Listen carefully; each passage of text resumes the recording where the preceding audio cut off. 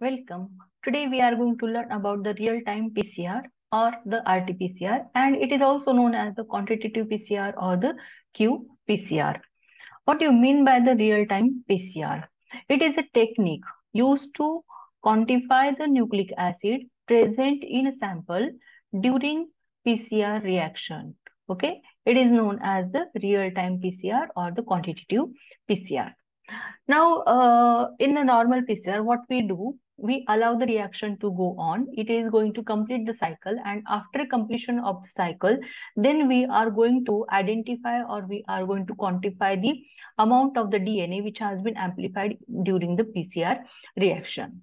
But if we want to know that how much amount of the DNA it is amplified in a particular cycle, suppose at the 20th cycle, how we can calculate, how we are going to determine it. For that purpose, the method which is used for the quantification, it is a quantitative PCR or it is called as the real-time PCR. So here the RT-PCR is invented to measure the amplification of the DNA at each cycle of the PCR. And for this quantification, okay, the Higuchi et al. In 1992-93, he has demonstrated it with the ethidium bromide. Okay, that is, he has used the stain, and that stain, it was the ethidium bromide, and that ethidium bromide then replaced by the SYBR green 1. Now here, okay, here it is a double stranded DNA, and ethidium bromide and SYBR green 1 both has the capability to get bound with the DNA, double stranded DNA. That is, it is going to intercalate in the double stranded DNA. And when it is going to intercalate in the double stranded DNA, at that time the fluorescence of both of them, it is going to increase by the 100-fold. So here you can see that, okay, this one, it is a SYBR green 1, okay, and these dot, they are of the lighter color, and when it is bound to the double stranded DNA, how you observe here, it is a darker color. That is, the intensity of the fluorescence, it is going to increase when this SYBR green 1, it is going to bound with the double stranded DNA. And as the quantity of the DNA, it is going to increase, okay, the quantity of the DNA, it is going to increase, the fluorescence, it is also going to be increased. Okay, now in the PCR, what is happening? There is a replication, okay, or you may call it as there is an amplification. There is a synthesis of the second strand of the DNA, daughter strand of the DNA, it is going to be synthesized. Okay, so it is a double stranded DNA. During the denaturation, both the strands, they are going to be melted. Then there is a step annealing, then there is an extension. And in the extension, you observe that after extension, you observe that there is a doubling of the starting target DNA. Okay, and to this DNA, who will bind? Then your SYBR green 1, it is going to bound. So the fluorescence, ultimately, it is going to be doubled than the fluorescence which is at the starting point. Okay, so by measuring this fluorescence, okay, by measuring this fluorescence, we can find out, okay, what is the concentration of the DNA in a given particular cycle, or you can determine the concentration of the DNA in a particular PCR cycle. Now here, okay, here it is the graph, okay, and the graph, it is the cycle number versus the fluorescence. Okay, so the number of cycles it has been set up, okay, and after every cycle, the fluorescence, it is going to be measured, and that fluorescence, it is going to be plotted here. Okay, now what you observe here, okay, if you look at this graph, what you observe here, there is a baseline, that it is a background fluorescence, okay, and what you observe at this point, you can see here, okay, here, okay, at this, from this point, okay, there is, okay, lifting of this fluorescence, okay, the fluorescence, it is going to lift it from the baseline. Okay, means what? At a particular, okay, at a particular cycle, the fluorescence, it is a detectable one. Now, what is this background fluorescence? Here you can see these are okay. These are the dots. Okay, these dots it has also, that is this SYBR green one. This okay. This has also its own fluorescence, but the fluorescence level it is a lower one, and when it is going to interconnect, its fluorescence it is going to increase. Okay, but here due to this okay, due to this stain which is unbound to the DNA, it is also giving the fluorescence, and the fluorescence by the fluorescence given by the binding of the SYBR green to the double stranded DNA, that totally okay, that totally it is going to be plotted here, and here it is observed that the fluorescence it is not observed to be get increase till particular cycle. Okay, so so the value which is going to get increased uh, from the baseline, that value it is called as the threshold value. Okay, the minimum amount of the fluorescence that can be reliably detected by the quantitative PCR apparatus is known as the threshold value, that is the fluorescence. Now here we can see okay, here we can see at this point okay, here there is okay, there is a lifting of the fluorescence from the baseline, and that value it will be called as the threshold value, and the cycle at which there is a detectable amount of the fluorescence, that is where there is a threshold value it is going to be observed, that cycle it will be called as the threshold cycle, or it is called as the CT. Okay, this it is the CT, it is a threshold cycle. And when there is a threshold cycle, at that time you can calculate okay, you can calculate the amount of DNA in a particular cycle by the formula Tn is equal to T0 in bracket e raised to n. Tn it is the amount of the target DNA sequence at a cycle n. T0 it is the initial amount of the target, and the E it is the efficiency of the amplification. So when you know the T0, E and N, at that time you can calculate the amount of the DNA in a particular cycle, PCR cycle. Okay, now here in this graph, now you can see the 2.12 figure, and in that what you observe that there is a graph, and that graph it is a log of initial concentration of the DNA versus the threshold cycle. Okay, that is you are taking okay, you are going to take the number of known initial concentrations of the DNA. Okay, and then you allow the cycle to run. Okay, that is the PCR to run, and in that you are going to calculate the threshold cycle for various concentrations of the DNA. Okay, and after that you are going to plot it. Okay, and it is going to be a straight line. And when you take the slope of that straight line, it is -1 by log of E. Okay, E it is efficiency. So by having this standard curve, okay, by having this standard curve, you can calculate the efficiency of the PCR. Okay, and most of the time the efficiency of the PCR it is a maximum 2. So here you know now the efficiency of the PCR, you know the initial concentration of the DNA, then easily you can calculate the Tn, that is the amount of the DNA present into a particular cycle.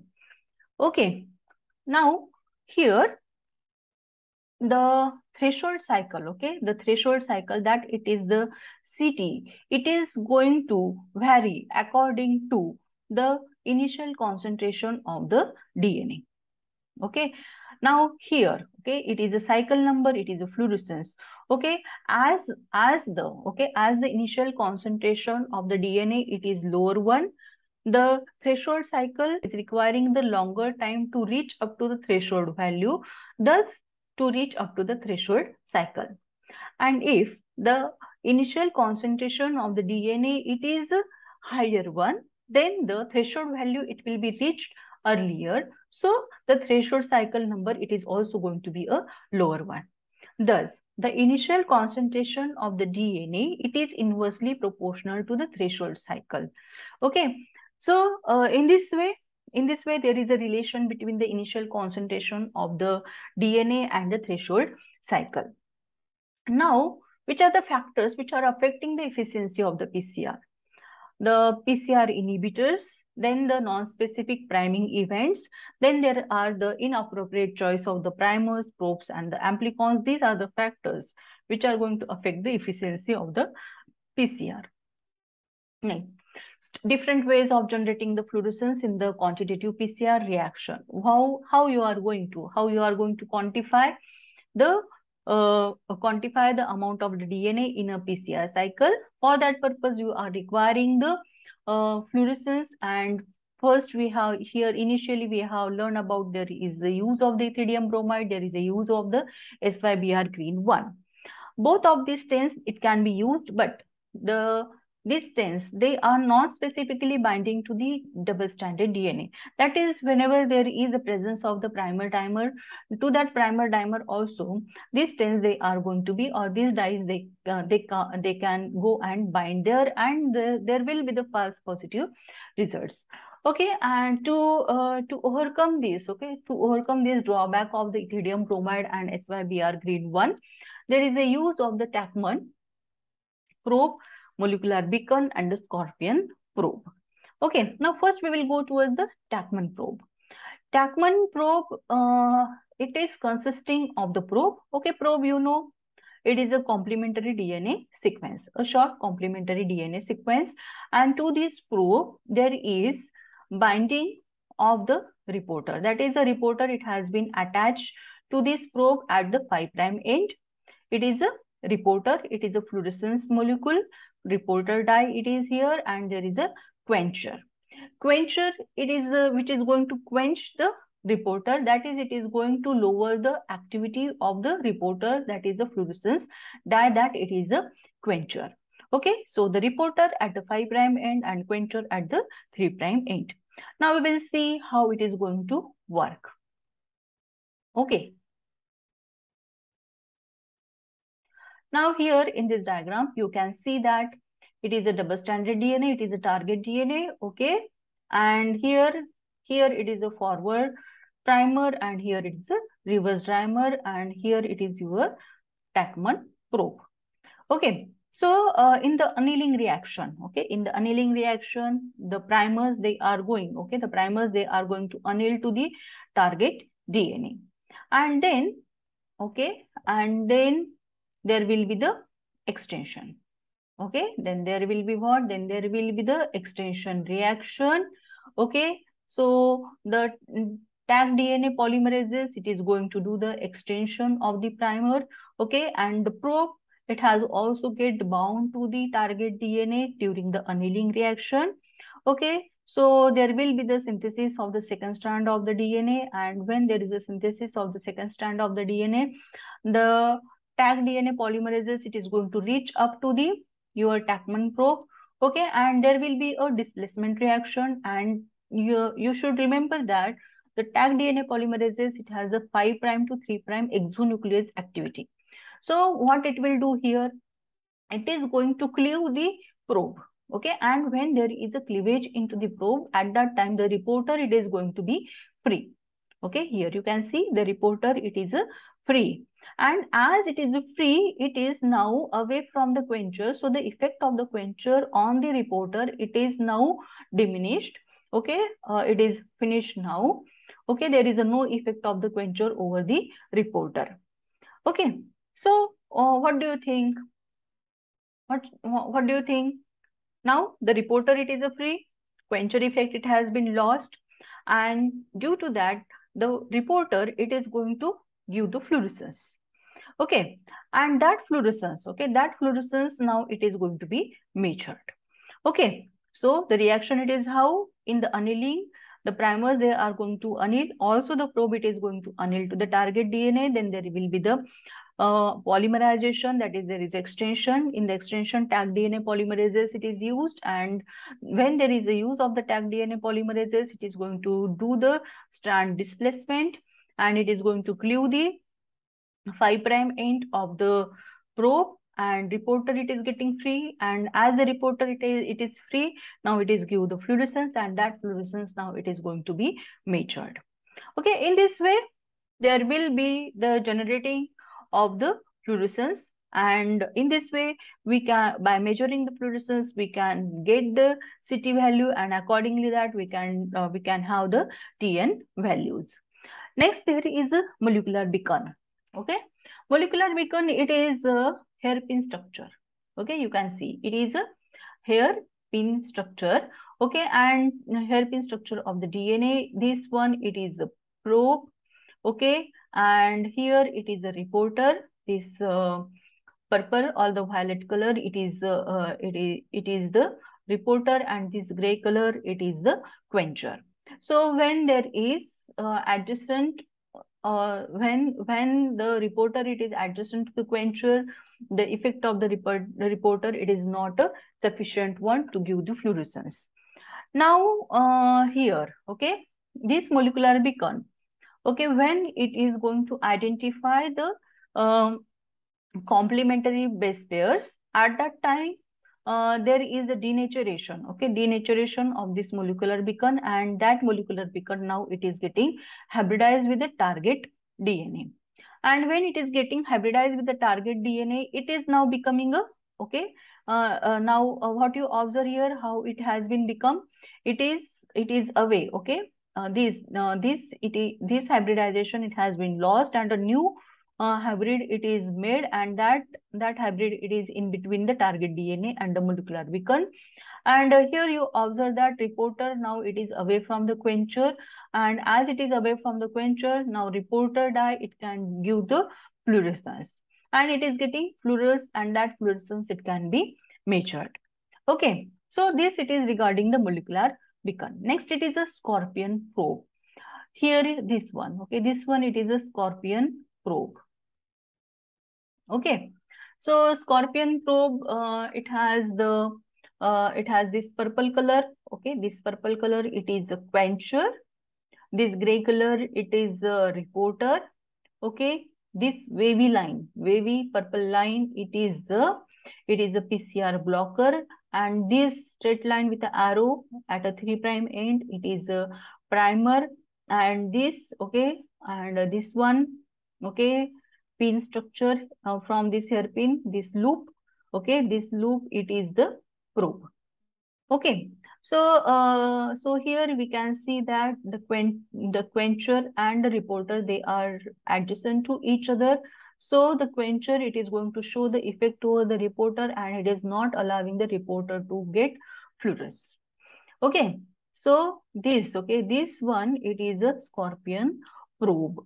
Okay, okay. Now, how the reaction, or how the scorpion probe, it is going to do its work.